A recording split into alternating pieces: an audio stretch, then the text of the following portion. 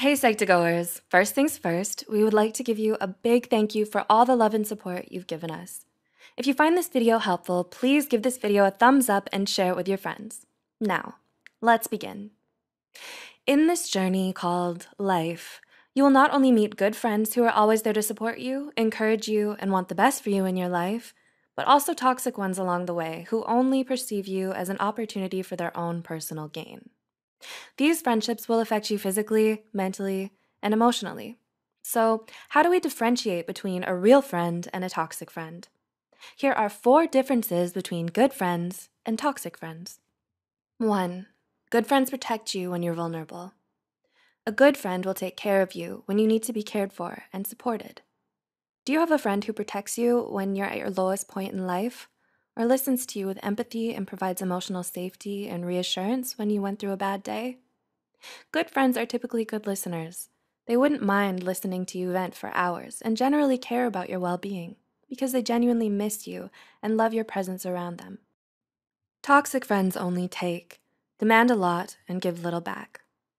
On the other hand, toxic friends look out for only themselves and measure their friendships by what they can gain from you. Do you know anyone who's always calculating when it comes to helping you out, even when you've helped them many times? And whenever they help you out, they always expect something in return.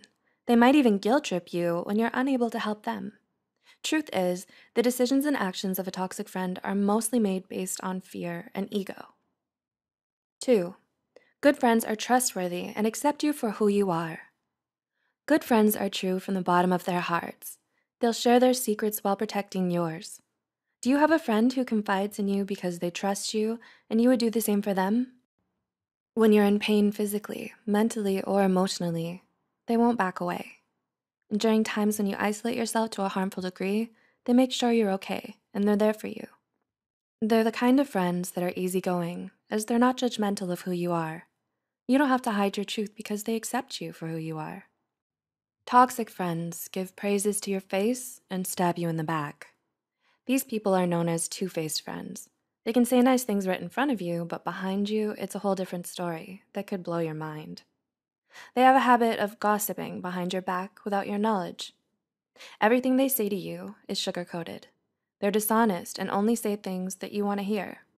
And this becomes a problem because they won't stop you from making regretful decisions, even when they're aware of the consequences. Toxic friends often have a weak morale.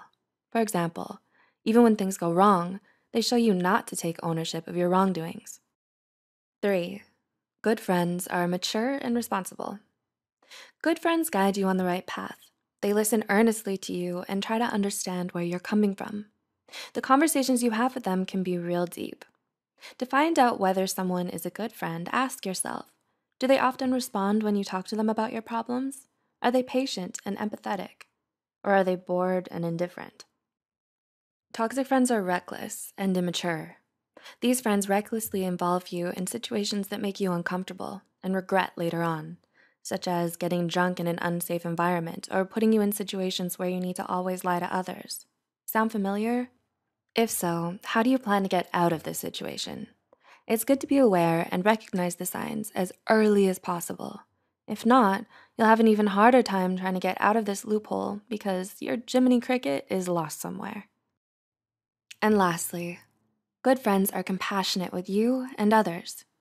They're understanding and caring. For example, when you are stressed or struggling to cope with your mental health, they become supportive and follow your pace of getting better.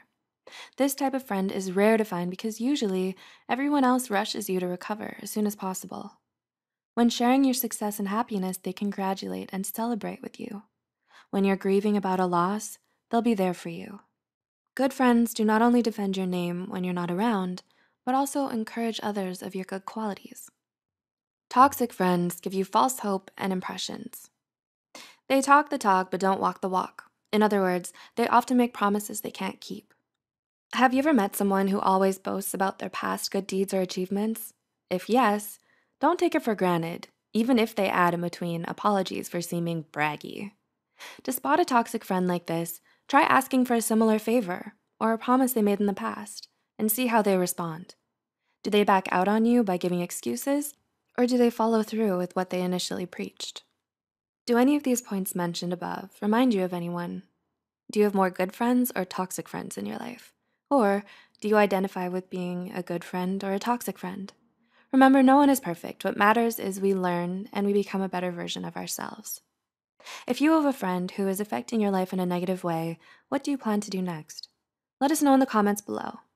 Share this video with someone who might benefit from it, and don't forget to like this video and subscribe to Psych2Go for more psychology content. As always, thanks for watching.